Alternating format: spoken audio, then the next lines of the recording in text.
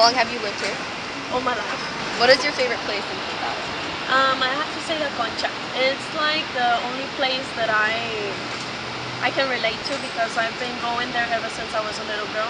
One of the things that I actually love to do the most because I think it's a really fun hobby is makeup. I adore doing makeup, and not the typical glam makeup. So it's kind of gory. I love blood.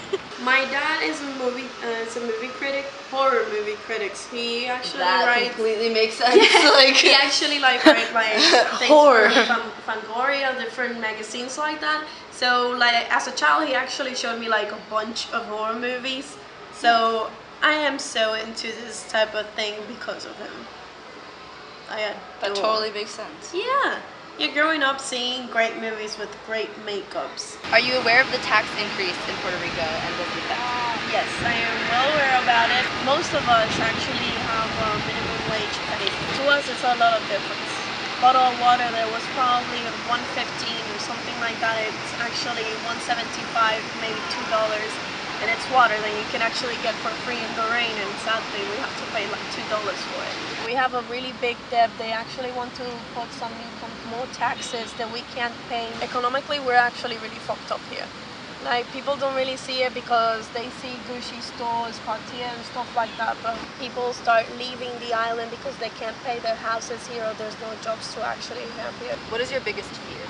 I don't like to say that I'm afraid of something per se because I don't like to give fear the pleasure of controlling my life.